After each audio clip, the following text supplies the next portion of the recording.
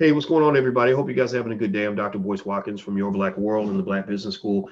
And one of the things I hope you guys may or may not know about me. If you don't know now, you know. I have a tremendous amount of respect in regard for my guest today. His name is Dr. George Fraser, and he is, among many things, he's known as one of the leading network, if not the, in my opinion, he's the leading network guru in this country. And he's an extraordinary human being, a great black man. He knows a lot of stuff, and he's done a lot of great work. And he also runs the Fraser Net Power Networking Conference, and which has now been transferred into Fraser Nation. And so, without further ado, I'd like to welcome my friend Dr. George Fraser. How are you doing today, sir? I'm doing good, man. Good to see you. And hopefully you have recovered from the birth of a new nation and the Power Networking Conference. And it was just so good to have you back. And man, let me just repeat myself because I said this to you on some of our little VIP parties at the conference.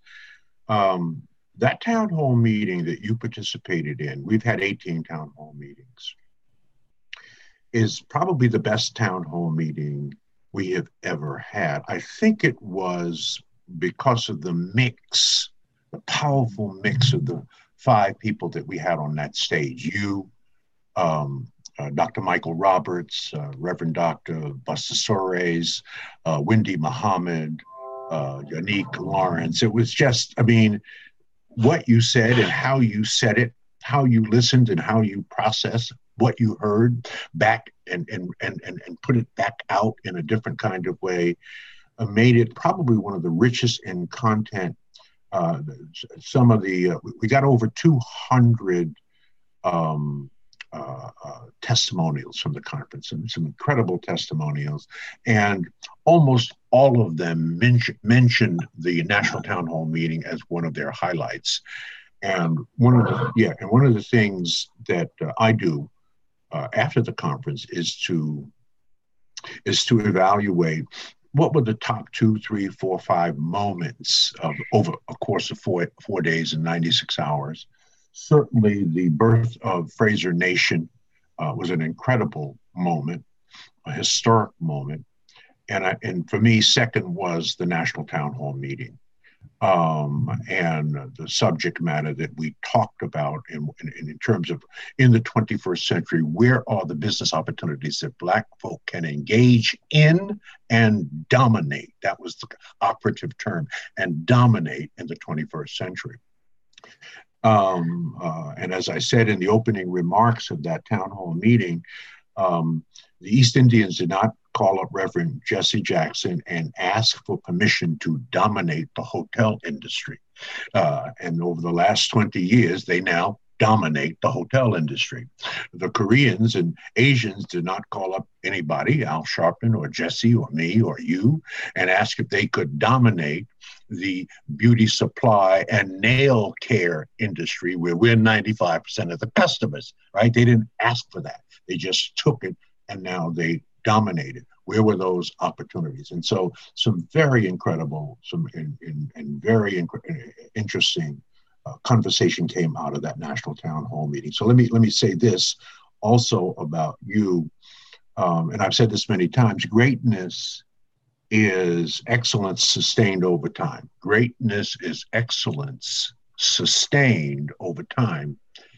And you have demonstrated excellence for as long as I have known you. Stay that course, and you are absolutely headed to greatness. You will be, I know that you're less than 50 now, so you've got 32 really productive years left. But at the rate you're going, you will end up in the pantheon of great Black people. I think right along with the Dr. John Henrik Clarks, with the Dr. Amos Wilsons of the world, the Sheikh Anta Diops, the Chancellor Williams of the world. So you're going to end up there in terms of the strategic, tactical, philosophical thinking and straight no chaser thinking that you provide our community on a regular basis, man. So I was giddy while you were at the conference, and I think you were a little giddy too. Yes. But it was just an incredible experience. And so I want to make an announcement. So I want to break some news here regarding Dr. Boyce Watkins and the Power Networking Conference going forward. We have faculty members. We call all of our speakers faculty. We don't call them speakers. And there's a handful over the last 18 years that have earned tenure because they continue to offer extraordinarily powerful, useful, strategic, tactical content year after year after year. They're tenured.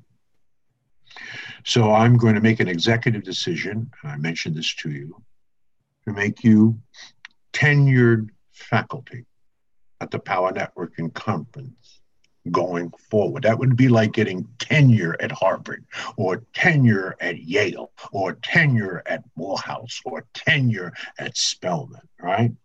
And we want to make you a regular contributor of the conference by way of being a power speaker. And you know that if you're a power speaker, which is our version of TED Talks, right? Except we call it big ideas that matter. Matter is the dog whistle word. Black Lives Matter, right? For Black people, what are the big ideas that matter for us? So with that 17-minute power talk, there is a 1.5 hour workshop that each faculty member, selected faculty member, has a way to unpack this big idea and make available to those that run to their workshop ways in which they can extend their relationship with our faculty member beyond the 4 days of the workshop. This is not just a slam, bam, thank you, ma'am. And it's not just get inspired, get motivated, and now what? People who are turned on and turned up by what you say. We know that each of these faculty members has a way that they can continue the connection over time. And I think your Black Entrepreneurial Institute is the best of its kind, certainly for us, on the internet today. I just not have seen such excellence in the delivery of services using and leveraging technology with what you've done with the Black Entrepreneurial Institute. So we're going to make that a part of Fraser Nation. That will be one of the major offerings for all of our citizens going forward. When people are looking for advice and counsel and a system and a process by which to engage in the myriad of subjects in which you make available to folks online, from wealth building to entrepreneurial endeavors, that's going to be that is going to be the place that we're going to send them. So I just wanted to make that announcement live and in living color. It's the first time I said that publicly, but that's that's how I feel about you. And I love you, man. Just keep doing what you're doing. Keep saying what you're saying. Be provocative. Be innovative.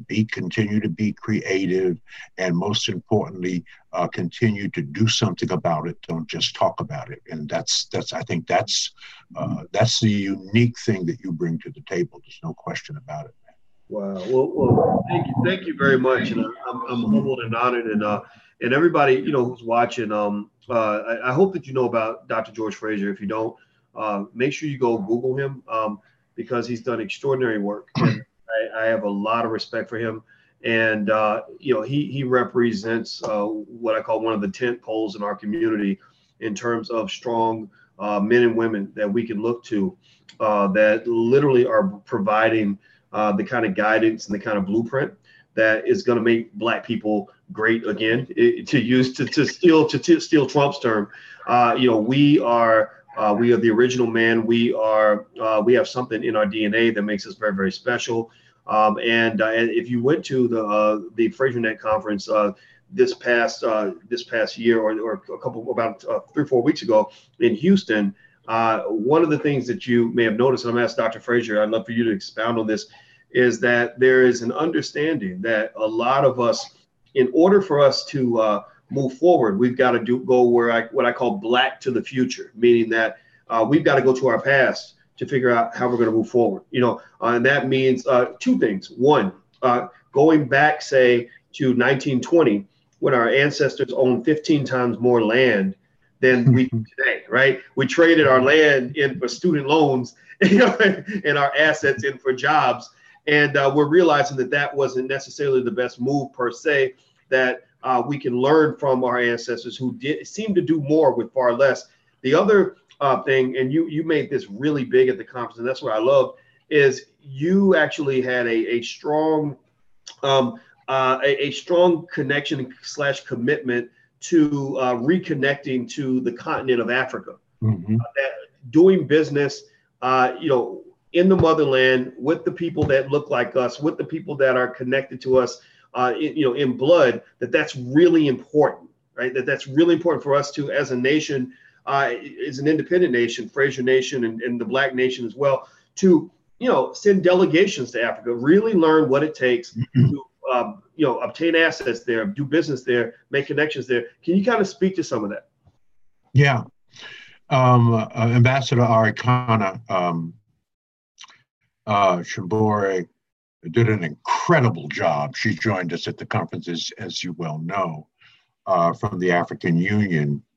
And she spoke to that very powerfully. And in essence, she said that there's no way that Africa is going to maximize its full human potential and the natural resources that God has given this continent, the richest in natural resources in the world, its full potential, without connecting with African people in the diaspora, in particular, African people in America, because of the resources that they bring to the table, of the intellectual capital that they bring to the table, the human capital that they bring to the table, that both the intellectual and human capital is absolutely necessary for the development of the continent. So if we go back to the town hall meeting, we talked about, to some extent, if there's a place that we want to dominate, where we can dominate, where we're welcomed to dominate,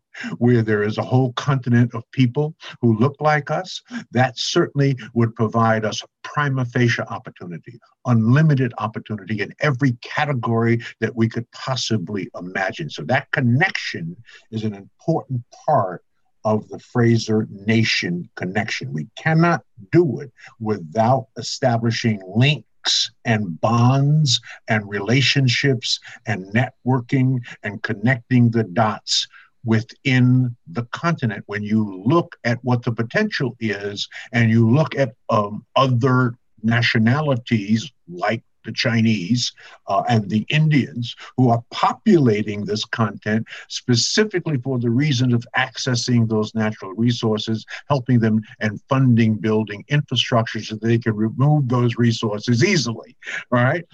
So we have to man up and woman up, and we have to establish that connection. And we placed a lot of emphasis on that. When you look at the Fraser Nation flag, and Fraser Nation not only has a preamble, it not only has a Declaration of Interdependence, it not only has a constitution, right? We were bold enough, I'm going to pull it out here, we were bold enough to design our own flag. But the point I'm trying to make is, you'll notice on the flag that Fraser Nation, the F is inside of the continent of Africa, right? That's where we are. That's where we right? And F really is what, and you notice that there's water around the continent. And what that simply says is that we're all connected. People in the African diaspora are connected by water. And it was navigating these oceans in such a painful way that connects us and was part of the Middle Passage. So we cannot get where we want to go without connecting with those in the diaspora. The resources are tremendous, and the response to this idea was overwhelming. And remember, Fraser Nation is not a membership organization. We are a citizenship-based organization. Fraser Net, for 32 years, was a membership organization where you connect, grow, and prosper. And we asked you to join our network. And over 100,000 people joined the Fraser Net network and then utilize the principles that we espouse for proper networking within the context of our network. Well, not that we have trashed Fraser Net, but we are morphing now into Fraser Nation, citizens of generational wealth, where people are now committed to demonstrated excellence, equity and investment, and entrepreneurial thinking. I didn't say entrepreneurship, I said entrepreneurial thinking. That means taking risks, taking responsibility, and taking ownership for our own lives. So this is a bigger picture. It includes globally those in the diaspora. The motherland is a significant part of it. And the excellence, because if you wanted to reduce Fraser Nation to just a simple one-liner, we are a portal and incubator for Black excellence. And the citizens who join our nation, who become a part of our nation, are committed to demonstrated excellence, equity investment, and entrepreneurial thinking, right? So it's a bigger vision, a bigger tent, if you will. Well, maybe if we think about it deeply, maybe it's a smaller tent, because I'm not sure all of us are committed to demonstrated excellence, right? But the only way you're going to become a citizen of our nation is if, in fact, you proclaim and you articulate, and in your immigration process for becoming a citizen of our nation, you articulate how you have demonstrated excellence. Now, how are you talking about excellence? How have you demonstrated it? Well, I like that a lot. The talk versus action thing. I don't really. I'm not impressed with big talk, and I'm modestly impressed with big ideas, but I'm probably more impressed with little steps, little action. Small amount. Just do the little things. Show me that you're doing the little things, and then I'll believe you when you come talk to me about the big things. Because a lot of us do a whole lot of big talk, and nothing comes out of that. And I think that's a mistake. I think that's something we have to pay attention to. I hope that doesn't continue to get pushed in our culture, because there's a whole lot of people I see, that feel that if we do a lot of talking, that's the same as actually doing things, and it's not the same. And so everybody who just came in, I want you guys to know who I'm talking to. I'm speaking with Dr. George Fraser. He's the founder of Fraser Nation. He was also the founder of Fraser Net. And he's made a transition into that. And he's a great brother, and he has a conference every year. You guys should look this up.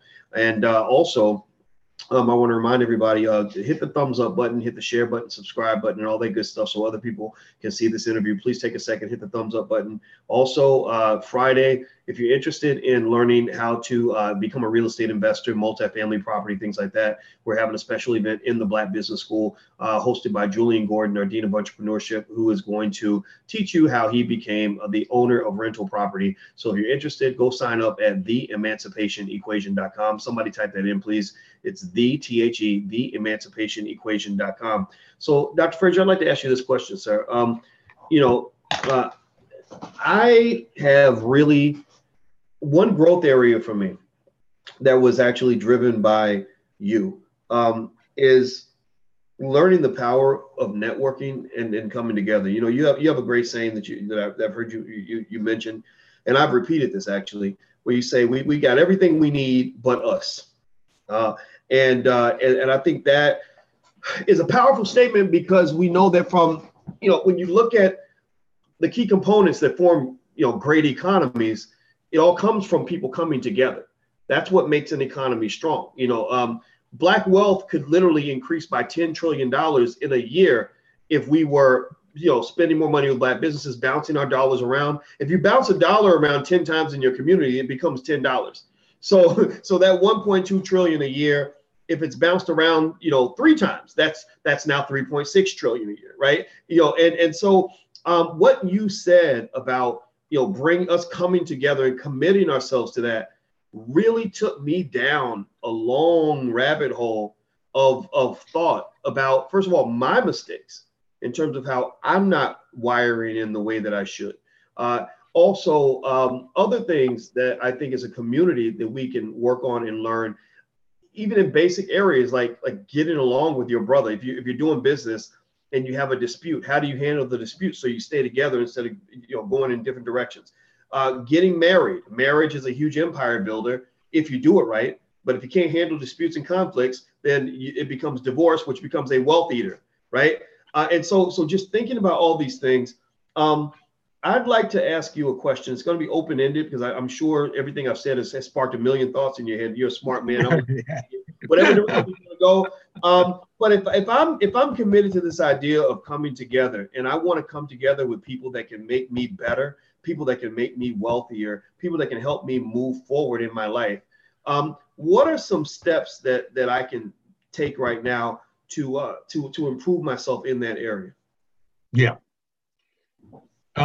Boy, you said a mouthful, and you're right. As you were speaking, there were a million thoughts going on in my mind. One of the thoughts when you put your hands together like this was, and I said this at the conference, think about this deeply regarding our Jewish brothers and sisters. There are only 15 million Jews in the entire world. 15 million Jews in the entire world. Google it. But they control about 9% of the $400 trillion of global wealth. The reason is because they're like this. They're like this. There are 1.3 billion people of African descent throughout the diaspora. The majority of them are on the continent. We control less than 1% of the $400 trillion of global wealth. And so you ask, why is that, Dr. Fraser? Because we are like this. They are like this. Let me say that differently. It is easy to break a finger. It is hard to break a fist. The strength is not in the wolf. The strength is in the pack. There's a beautiful African proverb, it's Ghanaian. When spiders unite, they can tie up a lion.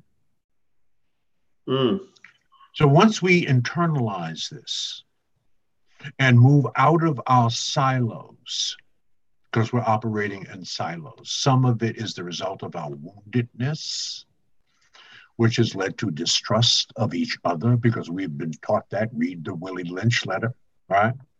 And once we get out of our silos and think strategic alliances, joint ventures, and partnerships, we will begin to become a force that this world will have to reckon with. Now, our slave masters understood this 400 years ago. And that's why their objective was to erase our memory and to divide and ultimately conquer us, right? But we're slowly but surely coming back together with the kind of ongoing conversation, advice, and counsel, and the delivery of subject matter expertise that will bring us back together. It's still going to take us another 3 to 5 generations, but we're moving in that direction. Now, you've heard me say this a million times. Black people have every single thing they need to succeed except each other. Jews have each other. East Indians have each other. Arabs have each other, right? We don't have each other. But collectively, we are a $1.2, $1.3 trillion annual economy. If we were a nation, we'd be the 14th richest nation in the entire world. I'm talking about Black folks in America. There's over 500 billion hours of formal education and professional training from just one generation alone, baby boomers. 500 trillion, 500 billion hours of formal education and professional training. If you wanted to put a dollar value on that, it's just $10 an hour, right? And that's conservative. Try to get professional training and education for $10 an hour. That would mean that our collective intellectual capital base, just among one generation alone, baby boomers, is worth in excess of $5 trillion, right? Mm-hmm. So we have brain power and we have money. But we are still at the bottom of every economic statistic that matters in America 400 years later, right? Because we are financially illiterate, and because of the psychological and internal problems we have in working with and through and trusting and loving each other, it has disrupted our ability to connect. And connection comes through trust.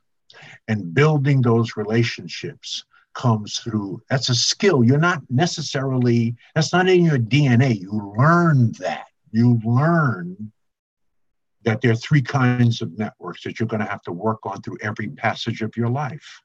That you actually never stop building relationships, never stop networking. And I said passage because each passage is about 10 years, Dr. Watkins. We get about 8 passages in life, if you think about it deeply. If you're lucky, black men, the average black man dies at 72. So he would be in his 8th passage when he died. Now I'm 74, so I'm living on 2 years of Jesus time right now. I'm 2 years over the average death rate of the black male in America. Black women live a little bit longer, but they still don't live as long as white women do, all right? So, well, let me unpack this idea of passage. You're a different person at 10 years old than you were at 1. You're a different person at 20 than you were at 10. Let us pray. You're a different person at 30 than 20. You're a different person at 40 than 30, 50 than 40, 60 than 50, 70 than 60, 80 than 70. You're constantly evolving, growing, and changing. Let us pray. So every passage of your life, you're working on cultivating, nurturing, and building relationships. Actually, I wrote a children's book about how to begin the process of building relationships with young children in your circle, and to understand that it takes teamwork to make the dream work. The book is called Who Would Have Thunk It? The First Adventure of the Fraser Foster Kids. But it's really about networking in the first passage of your life, right? So through every passage of your life, you're cultivating, nurturing, and building relationships. People are coming in and out of your life. There are only a handful of people, maybe on one hand, that have been with you through every passage of your life. There are only 2 people in my life who have been with me all 74 years of my life. Actually, 1, my sister. No one else on earth is living that have been with me through all 74 years, through the orphanage years, through the foster care years, through my productive years, through my school years, through my screw-up years. Right? My sister is the only person that has been through every 8 passages of my life. So you need 3 networks that you have to work on. First is your personal network. These are your close circle of friends. These are the people you know, you respect, that you love, right? These are the people that cheer you on and lift you up. Let's call that your network at home. That's your personal network. And that is through every passage of life. Most of these people do not platoon in and out of your life. This is family. Let's call it family. That's the personal network. The second network is what I call your operational network. These are the people that help you to get specific tasks done in life through each passage of life. Whether it's where you are working in your current place of business, whether you're on the deacon board at your church, or whether you're on the United Negro College Fund fundraising board or campaign 20 years ago. There are people that come in and out of your life that help you to get specific things done, and you help them to get specific things done. That's your operational network. working on them all through life. People change, they platoon in and out, right? The people I still know, love, and respect, they're not in my life, but they help me to get things done in my life. And then the final network is your strategic network. These are the people that are smarter than you. These are the people that are where you want to be. These are the people that will drag you into the 21st century kicking, screaming, and crying. These are the people that ultimately can end up being your mentor, your coach. They can train you or teach you something that you don't know. This is your strategic network. If you're the smartest person in your network, you're in the wrong damn network. You don't ever want to be the smartest person in your network. Why? Because you can't grow. Who is reaching down and lifting you up, right? So you need to be around people who are also smarter than you so you can learn and grow from them. So in essence, you have to collect people throughout your life. Now, I learned that term from a lady who said this to me at the Power Networking Conference. She said, you know, Dr. Fraser, I've been studying you and following you for 25 years. And she said, I don't know if anybody's ever told you this, Dr. Fraser, but do you know that you collect people? I said, wow, I never heard that before. No one ever put it in that terms. I said, but let me think about that. And so we were standing there talking, you know, as all of the faculty members do with all of our attendees every year. And I said, well, that's a very interesting perspective, because if you think about collecting people, you think about collections. There are things that we collect in life, and then there are things that we trash. Right? The things that we collect are the valuable things, the unique things. We show them off, right? We gather around them. We take care of them. So I said, I like what you said. Yeah, maybe I do collect people, and maybe that's a good approach or a good metaphor that we all need to think about. How do we collect people that, of course, you don't always, in any collection that you have, you're not always using every piece of that collection. There's certain things that you take out of that collection that you use at an appropriate time.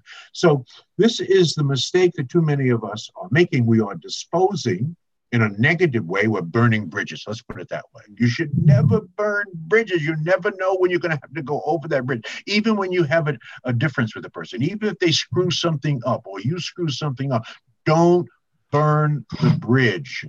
Bless it and release it. Try to understand it. Extract a lesson from that, right? So how do you collect people, Dr. Fraser?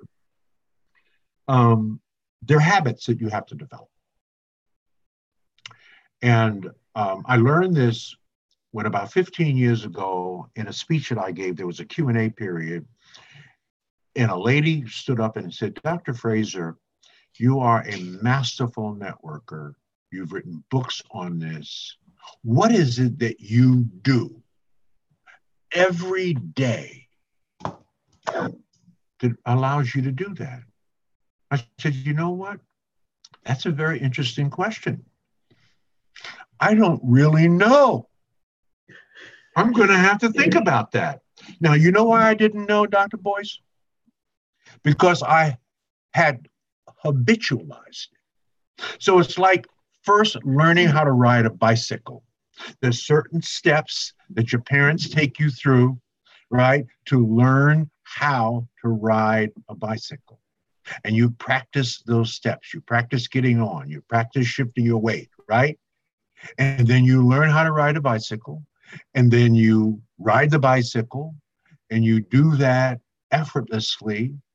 And then as you get really good at it, you just get on the bicycle and ride. You don't even think about what you have to do to ride the bicycle, because you have habitualized the steps necessary to teach you that particular skill.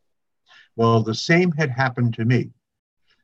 There are 5 or 6 things I do every single day, 365 days a year, that have habitualized my ability to collect people and to build effective relationships with people and to serve them and to add value to them in life. So what are those 5 or 6 things? There is no day 365 days a year, including all holidays, that I don't make at least 5 phone calls a day, at least, generally more, to family and old friends. There's no day, right? And we all have family and old friends. Now, I have to be transparent here. You have to manage that, because if you don't manage that, you could spend half your day talking to family and old friends, all right? So you might get a phone call from me, Dr. Boyce, it goes something like this. And I say it with a smile on my voice. Hey, Dr. Watkins, I'm on my way to California, and I'm about to get on the plane. And I was thinking about you. And I just wanted to touch base to see how you were doing. How's mom and them? Or, or whatever you want to say. Now, what have I done? I've set the parameters for the amount of time we're going to spend together. Okay. Right? Because you can spend your whole day, catching up. Right? So there's no day that I don't talk to at least 5 friends, old friends, and family members every single day. Wow. Number 2, there's no day I do not talk to new people that I have met, collected their business cards, and I'm going through my follow-up process. By the way, the story I tell all the time is in 32 years, I've given out 31,000 business cards. And people used to say, Dr. Fraser, aren't you worried about giving so many business cards out to people? Now, I don't hand them out willy-nilly. No, I just meet people and they ask me for a card and I give them a card. I said, no, I never worry about that. You know why? Because I've learned at 74 years old that 99.99999% of the people I give a business card to will never, ever follow up. And they just got a card from America's networking guru and they still don't follow up, right? The fortune is in the follow-up, right? So there's no one who's ever given me a business card, generally speaking, that I haven't followed up one way or another. So that's part of the habit that I have created every single day. These business cards that I compile, I follow up. It might mean a phone call. It might mean an email. It might mean a text message, but it's, hey, how you doing? It was great to have met you. If there's any way I could help you, please contact me, but I follow up. So at least 5 a day, right? There are 5 phone calls I make every single day to somebody I sold something to, but I'm not trying to sell anything. I'm just trying to see, how in the hell are you? Right? What I sold you, was it useful? Is there anything else I can help you with? And how's the family? And what's happening? And those kinds of things. I'm not trying to sell anything. I'm just trying to establish rapport and the relationship beyond the time that I need to sell them something. Because that's one of the biggest complaints that people have when you sell them something. The only time I hear from your black ass is when you're trying to sell me something, right? So 5 phone calls a day to people I've sold things to, right? But I ain't trying to sell them anything. 5 emails or handwritten messages, and these are minimums now, Dr. Watkins, every single day, to new people in my network. Now, this used to be more difficult because remember, I've been at this about 40 years. So this was before the internet. So I used to do handwritten notes. I remember when I met Earl Graves. He was one of the people I wanted to meet in life, the founder of Black Enterprise Magazine. And I met him, and it's a whole long story. I don't want to get into it. This is already long. But I have a special card with my name on it. I have a special fountain pen that I use, right, to write special notes. And I wrote a nice handwritten note. There was an article in the New York Times about Earl Graves. I pulled that article out, folded it up, put it in the note, and sent it to Earl Graves, right? I said, hey, I just read something about you. You may need an extra copy of this, but it was a great article, right? So a handwritten note was what I used to do. Now, I do that occasionally, depending on special relationships, but with the internet today, with text messaging today, that's very easy. It's a lot easier to do, all right? So at least 5 of those every single day. Wow. The final thing that I do is the most important thing that I do. That when you look at the cumulative effects of this one thing that I do every single day, and have done it for years and years and years, it is probably the reason you and I are having this conversation, and probably the underlying reason for whatever success I've experienced in life. Every single day, I introduce 5 people to 5 new people they need to know. Interesting. Every day. I connect. Now, this is really easy with the internet. I do email introductions. Hey, Dr. Watkins, I really think you need to know Dr. Michael Roberts, or you need to know Dr. Randall Pinkett. He might be an interesting subject for your show, right? That kind of thing, right? And the results of introducing people to people that add value to their life, and it's reciprocal, the benefits that I've accrued from that, the goodwill that I've accrued from that, the tangible results of that has been profound. Wow. There's no day that I don't do that. And then, of course, today, there is no day that I don't spend at least an hour, maybe 2 hours on social media. LinkedIn, Instagram, Twitter, and Facebook. Now, what are you doing spending 2 hours of your life, Dr. Fraser, on social media? I'm looking for content. I'm looking to pop in on Dr. Boyce and to hear what he's talking about today. I'm looking for content that I think is relevant and I can share. And that's so easy today. Because when you are sharing content, things that you find fascinating, interesting, advice, right, that you can give people that's quick and in a hurry, people remember you. What are you doing? You're adding value to their life. They remember you. So I have 100,000 people that follow me because they are going to my different sites and they're looking for provocative and interesting content. I've sent them content that you sent me, or I've seen you post. I've seen stuff that you said, little clips that you said. I'll say, check Dr. Watkins out. This is true, right? He's straight, no chaser, and it'll be a short little clip. Right? So I'm looking for content so I can share powerful information that adds value to people's lives. I don't have all the content. Yes, I post something provocative every damn day. No question about that. But I don't have all the information. I don't have all the knowledge. There's some brilliant stuff out here that our people need to know and understand that I'm not the only one saying it. Dr. Boyce is not the only one saying it. Conscious and woke people are not the only ones saying it. There are other people who are saying these things. They may be saying it differently, but they're saying in essence the same thing. Wow.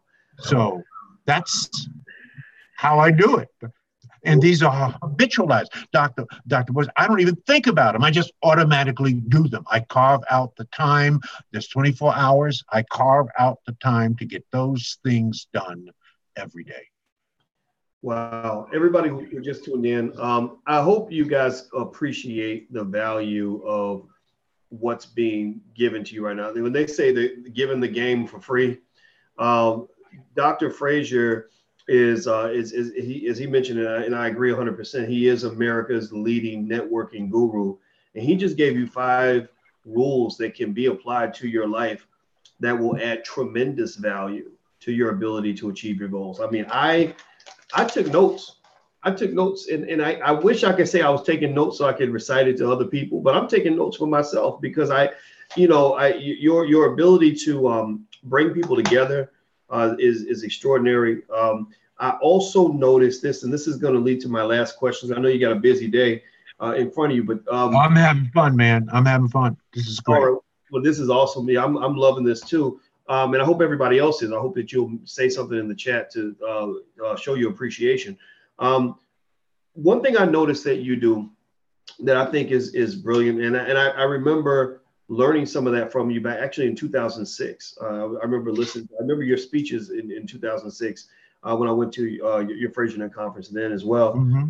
And one thing I noticed that you do is you you not only you add value and you lead with love. You you don't make the mistake a lot of people make, which is, okay, I just met this millionaire or billionaire. I'm going to ask for something, right? Which people can smell that coming from a mile away. You lead with love. You lead with support. You lead with adding value, and that just knocks down so many barriers.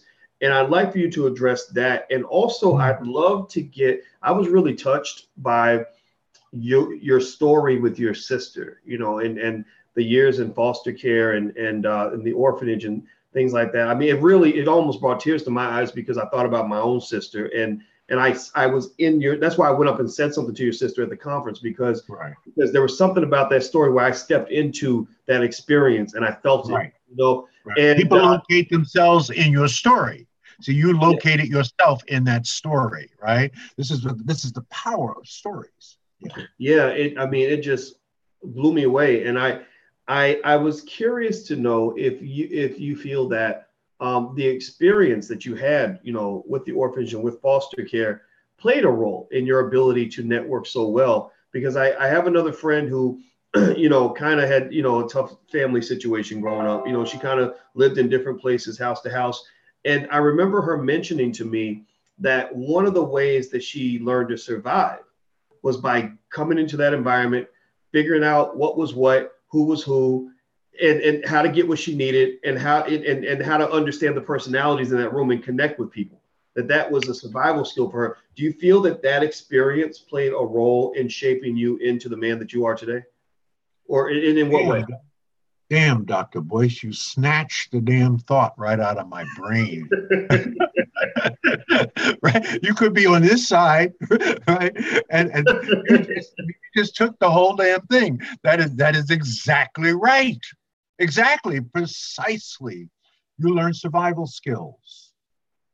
And you also learn, this is a little secret, and I'm so glad you said it because it is profoundly true. When you're in an orphanage or when you are in foster care, my sister and I aged out of orphanages and foster care. My mother became mentally ill when I was 3. My sister's a year older than I am, and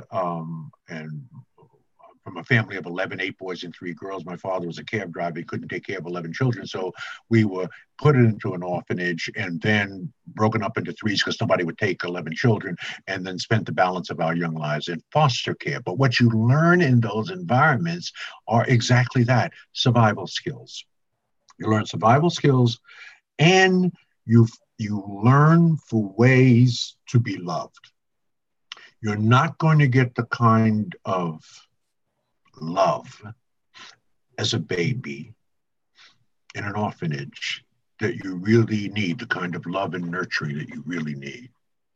You're not going to get that in foster care. Fundamentally, too many foster parents, and I'm not hating on foster care. I'm a huge proponent of foster care, and I'm evidence of what foster care can produce. But there are too many foster parents who are just in it for the money, right?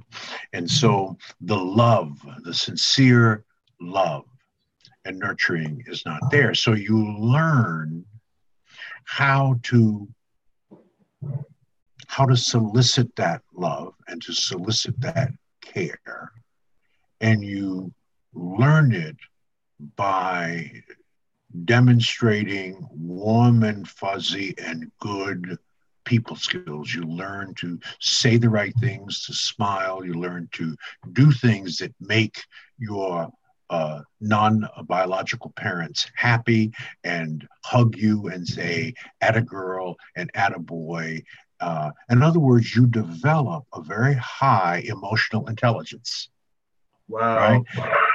Now this is deep. Right? But you develop a very high emotional intelligence. In other words, and I say this all the time to our people, as you get older and wiser, you're going to find out that your EQ will be more important than your IQ.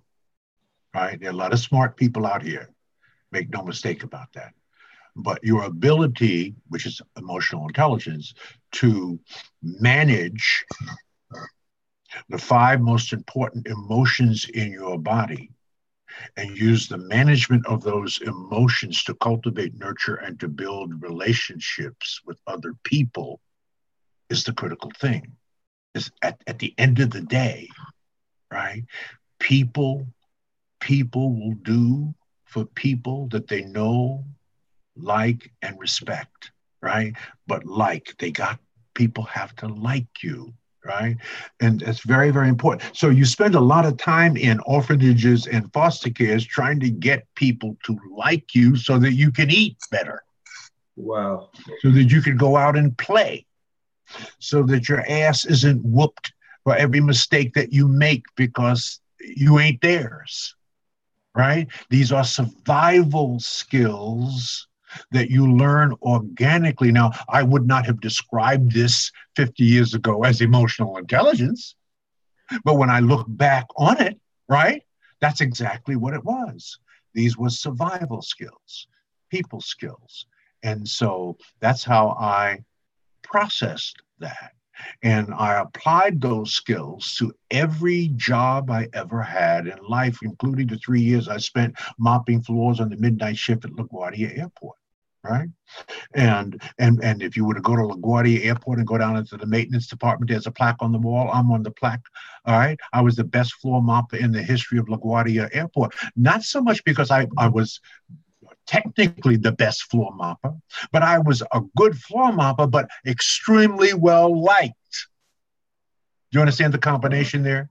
I had some skills. I couldn't mess up some floors and still be well liked, but I applied the skills that I learned in the training on how to mop floors, right? I would say I was probably better than average, but most importantly, people liked me. They liked me because I made them smile. I had a good sense of humor. I had a good attitude about the work that I was doing.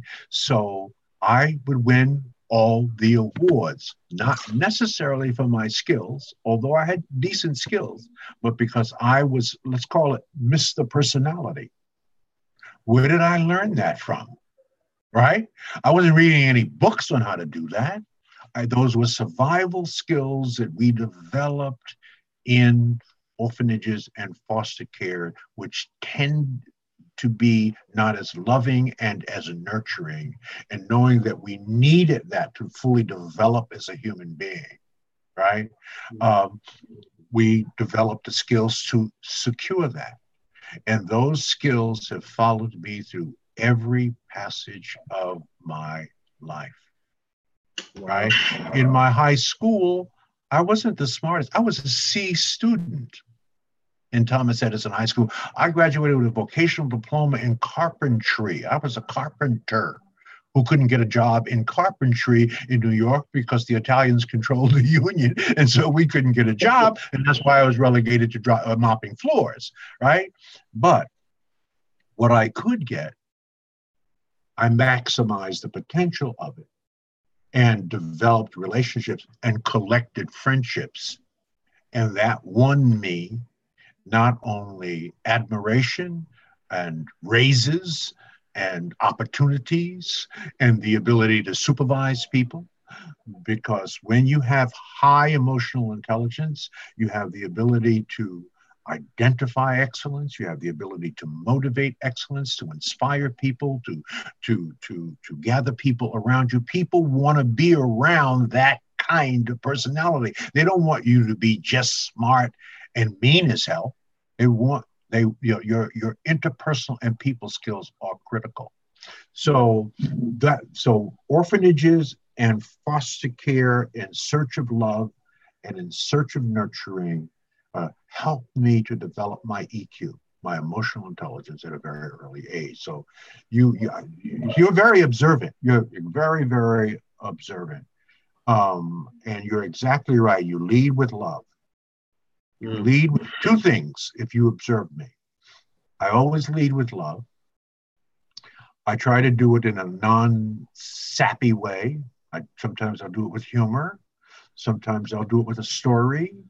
Sometimes I'll do it with your story. I'll bring out a story. And of course, I'm this guy that I never let facts get in the way of a great story. Okay. I never let facts get in the way of a great story. So I don't have to be 1,000% factual. I just have to be close. Right. So I lead with stories. I understand that the most sacred and the most beautiful word on earth is your name. Is your name. Wow. Hearing your name is that when you hear your name, your brain squirts a little dopamine on you and makes you feel good when you hear your name. So I lead with the person's name. And I understand very clearly that the first and foremost principle of effective networking, because most of us are networking the wrong way. We're networking to get something. Wrong, you network to give, and as you give, you get. If you ain't giving, you ain't getting. If you have nothing, it's because you've given nothing that you cannot take out of life. That which you have not put into life is you cannot take out of the bank. That which you have not put into the bank. So it's all about giving. We're networking to get. Wrong, you give. Every person I meet, I'm in a contest with them. I never tell them the contest. If you ever watch me, have a conversation with a new person, it's about 10 minutes long.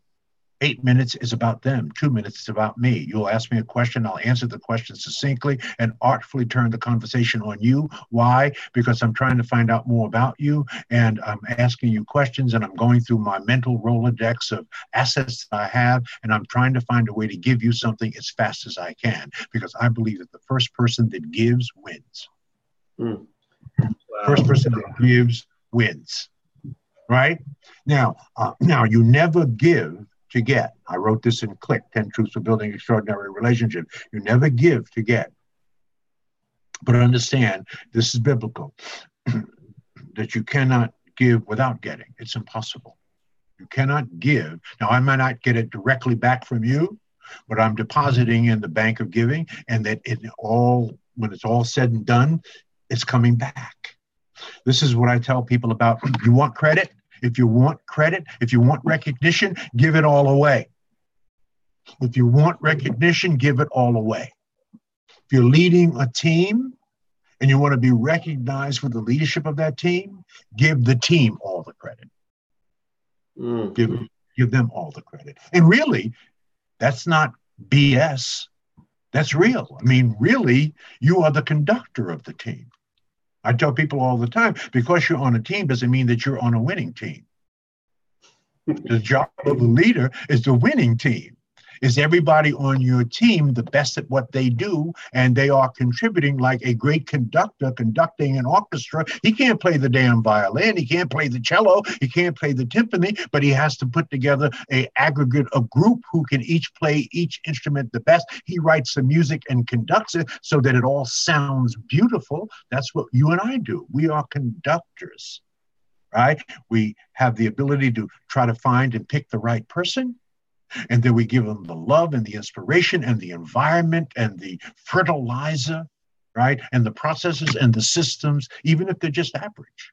You give them the systems to make them brilliant.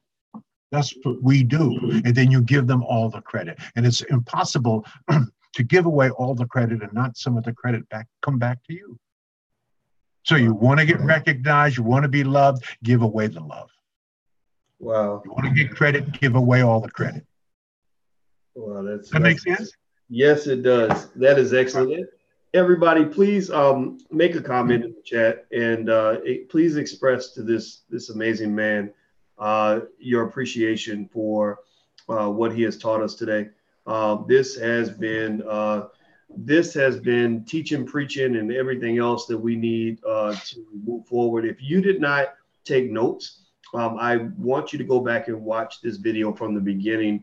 And I need you to take notes, because this was a class. Yeah, okay. I see some people are already thanking you, Dr. Fraser, because they're mentioning what I'm thinking. These are jewels. This is extraordinary. And let me ask you this, Dr. Fraser. What is a website that people can go to if they want to support you or follow you, things like that? Sure. Two. First, if you want to come to the Power Network Conference next year, where Dr. Boyce Watkins will be interviewed. Remember how I interviewed Damon? Yeah. Well, you're going to be in that seat next year.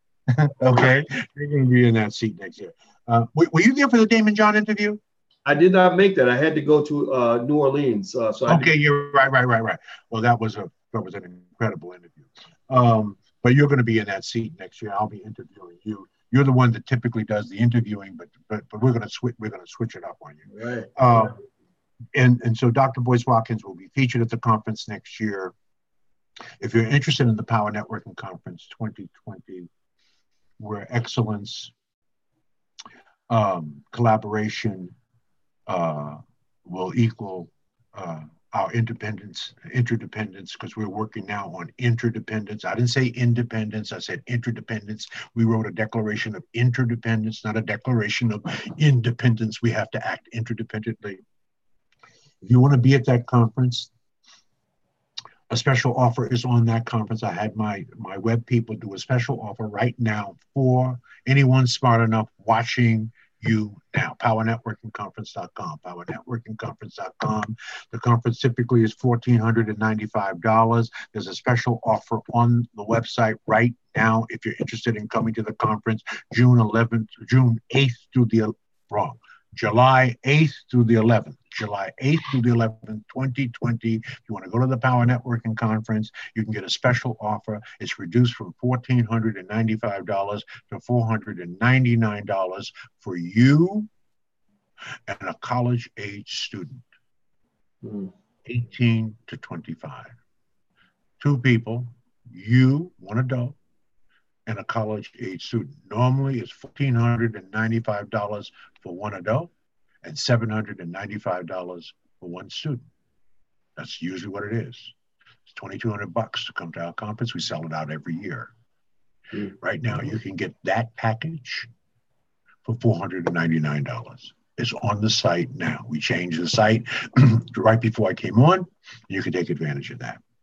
That's number one. Number two, if you're interested in getting more information about Fraser Nation, Citizens of Generational Wealth, where you are committed to demonstrated excellence, equity, and investment in entrepreneurial thinking.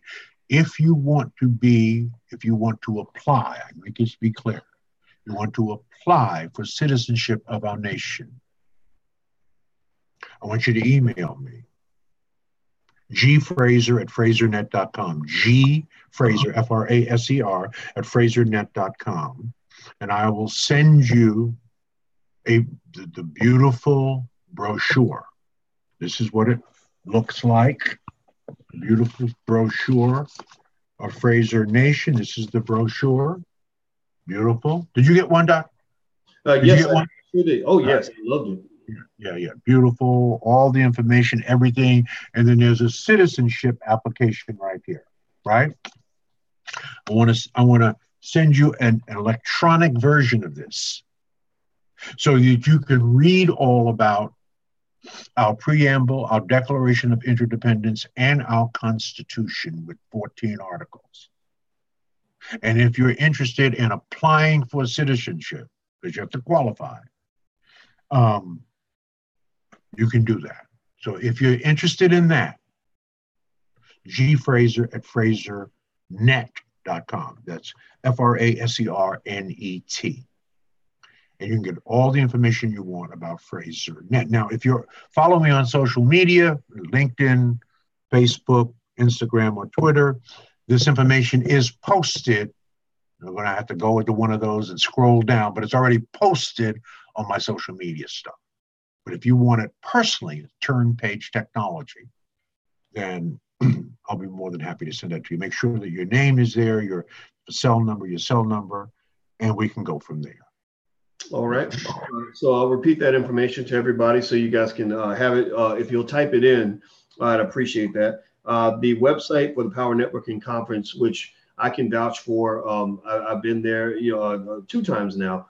And the thing that makes me want to go is I get to go for free, because of the relationship, things like that. But I would pay I would pay thousands of dollars to go to this conference because there aren't that many places you can go as a Black professional and network with Black people like that.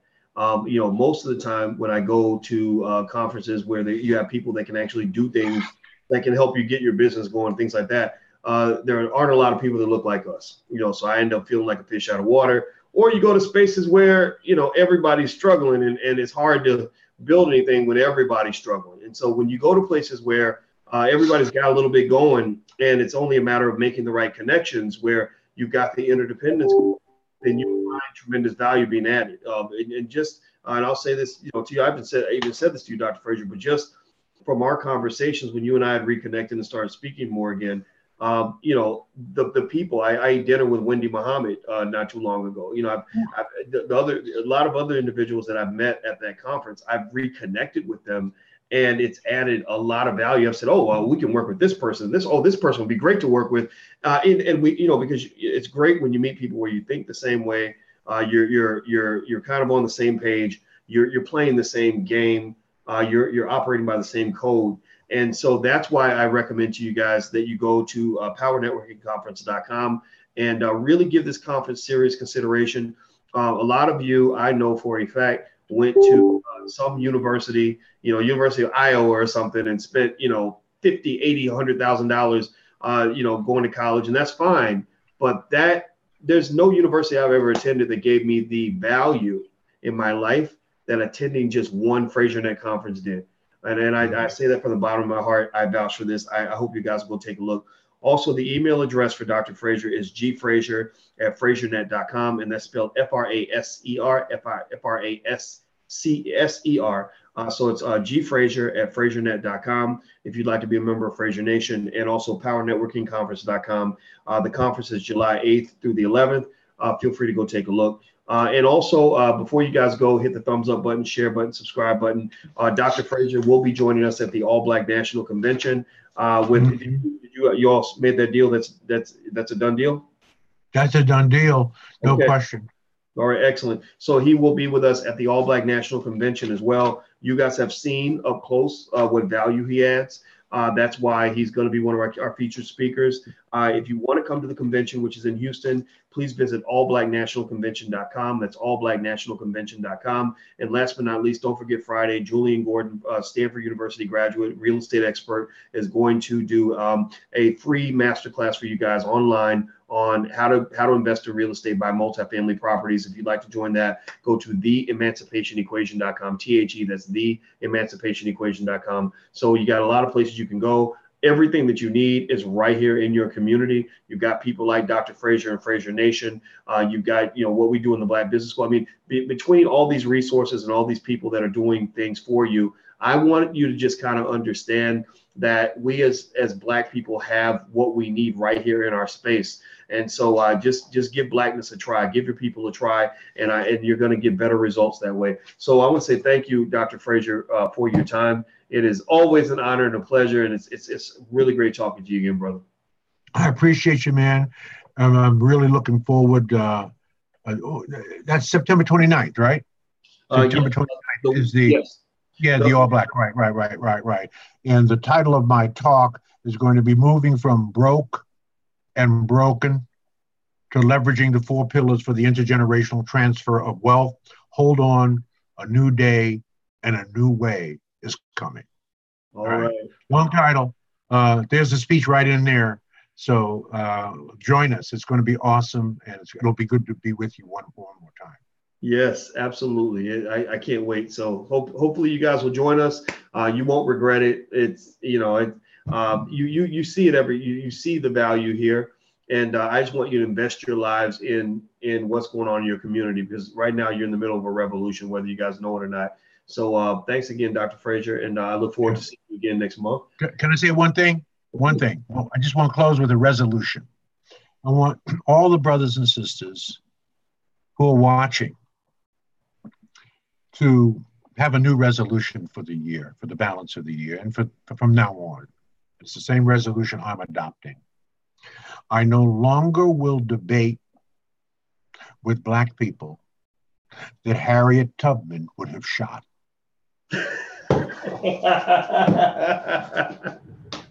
There you go. Did you guys catch that? Say something in the chat if you're going to commit to that resolution. I would not debate with black people that Harriet Tubman would have shot. Now, you ain't got to shoot them, but just shoot down and don't have that conversation. You know, I got to take that resolution because I debate with idiots all the time. And my resolution had been, Dr. Fraser, that I said in 2019, y'all not going to see me out here fighting with no black folks. Fight with no black people in 2019. But I like that resolution. So when you get the commitment from me, I hope that you guys will make the same commitment because that is right on point. Thank you. Right. Yes, sir. Love you, man. Keep doing God's work. Yeah, same to you, my brother. Take care of yourself. See you soon. Have a wonderful day, guys. All right, bye-bye. Bye-bye.